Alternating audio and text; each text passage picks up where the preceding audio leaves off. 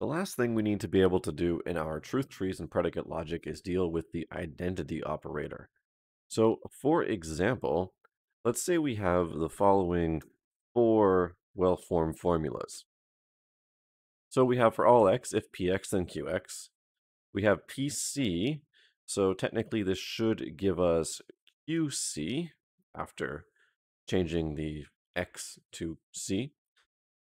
We have not qd, so assume this is another assumption that we're given. And then we're told that we have c is equal to d. So what this means is that we should be able to say that d and c are the same thing, so we should be able to get not qc from this. And at this point, it should give us a contradiction because we have qc and not qc. Because essentially qc and qd are the same thing, so we can't have both at the same time. So how do we do this in our truth trees? How can we make a tree where this ends up being closed because we have a contradiction? Okay, well, we'll use identity elimination as a new rule. And here's how the rule works. Let's say we have some well-formed formula in line I. On line J, we're told that, let's say, some term is equivalent to another term. Then in line K, what we're going to get is the predicate where T1 replaces T2, or, so two outcomes for this rule, we have a predicate where T2 replaces T1. And then we'd say from I and J, we have done uh, the identity elimination. So to demonstrate this rule, basically if we have, let's say, like we had before, QC, we have C equals D, then we can get QD out of it by replacing C with D.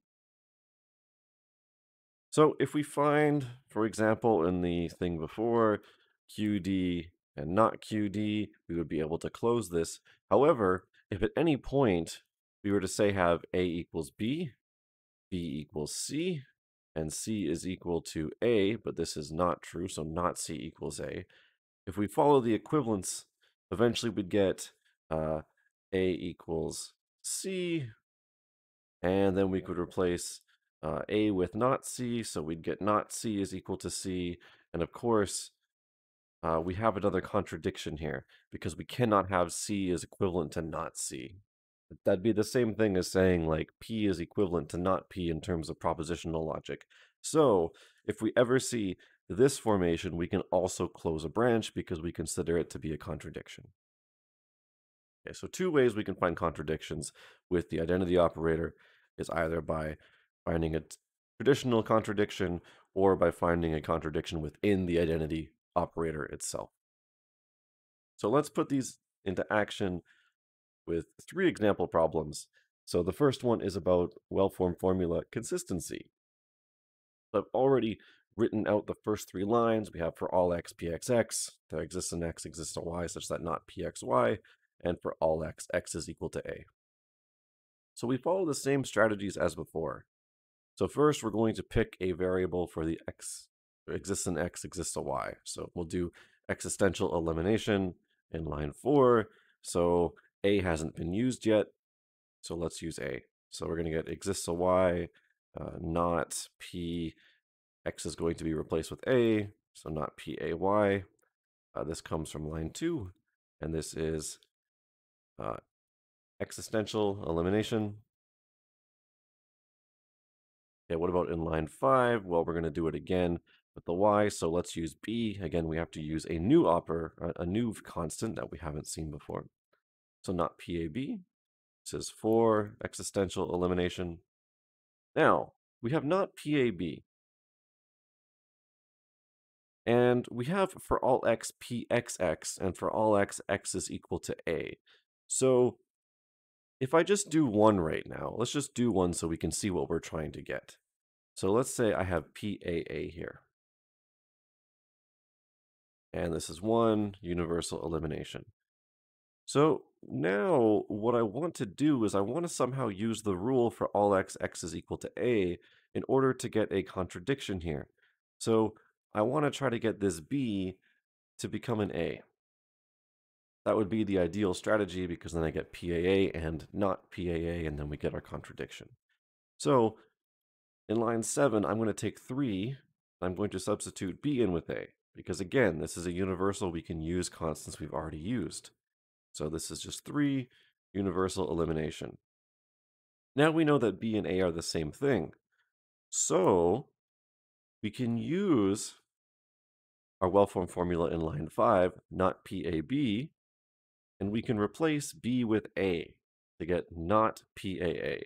So from 5 and from 7, we have used identity elimination here. So now we have a contradiction because we have PAA and we have not PAA. So now that we've added the identity operator, the proofs are actually a lot more complicated in terms of what you need to be searching for, what you need to try to do. It's not as straightforward now as just eliminating everything, doing existentials first and universals later, and then maybe strategically picking one constant to change. We have to think a little bit ahead and keep in our heads that, you know, A is equal to B. Like, this is what we want in order to get an equivalent. So we have to sort of construct that. So let's do another one. Determine whether the following well-formed formula is a tautology. And here we're just using identities. So we can see that second rule for closed branches in action. So for all x, for all y, if x is equal to y, then y is equal to x. Now for a tautology, again, we have to negate it. We have to say, well, what if it is false? Can it be false? So this is why we have the negation out front. And now let's just work with it. So I'm going to abbreviate a couple things here because what we're going to have to do first with line 1 is do not for all decomposition. So basically, this becomes exists in X, and then everything inside is negated. So I'm just going to abbreviate that because it's not really important for us to write that down. Now we have the X exists in X, and inside is for all Y, X is equal to Y, then Y is equal to X. We have to pick a variable that hasn't been used before, a constant, so let's do A. So every time there is X in the initial statement, I'm going to replace it with A. So if A is equal to Y, then Y is equal to A. So this is from 2, and this is existential elimination. Okay, line 4, we're going to do the same thing as line 1. So this becomes exists a Y, not, and I'll write this out this time. If A is equal to Y, then Y is equal to A. So from 3, this is not for all decomposition. And in 4, we have exists a Y something, so we're going to replace Y with a new constant. Let's pick B. Okay, so now we have not. If A is equal to B, then B is equal to A. Okay, that's done. That's from 4. Again, existential elimination. Now we can finally do something interesting. So we have not, and then stuff inside the brackets with an arrow. So we're going to do not arrow elimination from line 5. And this means that we take the first as being true, so the antecedent is true, and then the consequent is false. So not B is equal to A. And this is the same thing in both lines. Okay, now this might not appear as if we have a contradiction at first, so let's manipulate this a little bit. Remember, if we have the form not T is equal to T, that means we have a contradiction. So A is equal to B. This means that we can replace this A with a B. So let's do that. In line A, we get not B, A becomes B, so not B is equal to B. Again, we can say from 6 and 7, this is identity elimination. Now, we have this form, not T is equal to T, so we have a contradiction. This branch closes, so yes, we can claim that we have a tautology. Okay, so we have now 2 examples. We have one example with the identity contradiction, and we have one example with a contradiction from taking 2 well-formed formulas where one is normal and the other one is negated. So now let's take a look at a valid argument question. And who knows what we're going to get in terms of our contradiction, or if we're even going to get one. So, when we determine an argument is valid, again, we assume the premises are true and that the consequent is false here. So, we put a negation for not HII because this is what we're trying to prove. So, for all z, if gz, then for all y, if ky, then hcy. We're given ki and gj and I is equal to j, and we want to show not hii. So, in line 4, I'm just going to do some of the boring stuff here and separate all of these ands.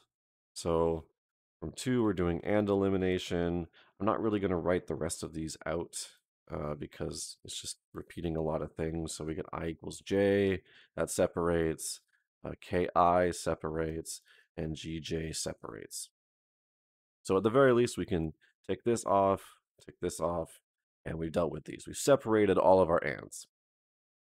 Okay, so my conclusion is not HII. So in my head, what I'm thinking right now is I want to get HII. Or maybe I want to change the I's to J's because I have the fact that I is equal to J. So even HJJ would be fine for me. Either of these would be fine because I know they're equivalent. In fact, I could even do something like HIJ, and that would be fine. Any sort of combinations of I's and J's we can get because we know they're the same. So, what I have to deal with, or what I have to use also, is GJ and KI. But for the sake of simplicity, so it doesn't really matter which one I have, let's say that we have KJ. So what I'm doing here is I'm using 5 and 6, and I'm using the fact that I is equal to J to change KI to KJ, and from GJ, I can also go to GI. So from 7 and 5, I'm also using identity elimination to get GI. Now, I don't have to do this now, but because I've done this, it doesn't matter if I have KI or KJ or GJ or GI, they're all the same.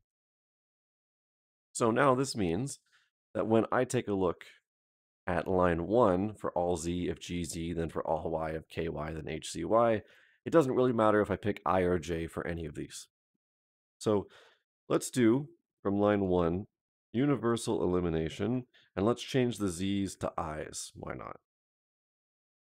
So if gi, then for all y, if ky, then hiy. Okay, there's one. Now, because we have a arrow here, we're going to get split into two branches. Either it's going to be not gi, or we're going to get for all y, if ky, then hiy.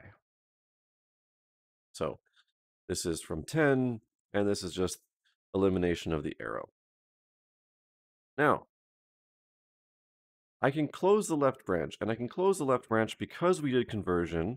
We know that I is equal to j. We had gj, so that means we have gi now, and this branch has not gi. So we get a contradiction here. If we didn't do the exchange earlier of I and j, we could have done it on this branch. Okay, so that closes. Now we don't have to worry about that side, which is great. So for all y, ky arrow hiy, we want to get HII, right? So let's just change the y to an I as well.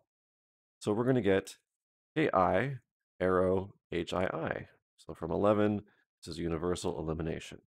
If I use KJ, sure, that would work too. We know I is equal to j, so we could just switch some stuff around. But I can very clearly see I want HII, so let's not just try to get it. So now, using arrow decomposition, we're going to get either not KI or HII. So that's in line 13. So from 12, we have arrow elimination as well. And now this is nice because we have not ki and we have ki. That was a given. So we get a contradiction there, and we have not hii from our assumptions, We have HII here, so this closes. Now all of the branches have closed. Therefore, when we go back to our original question, is the argument valid? We can say, yes, it is, because all of our branches close. So this is how we use the identity operator in truth trees. If you have any questions, leave them down below, and hopefully me or someone else is able to answer your question.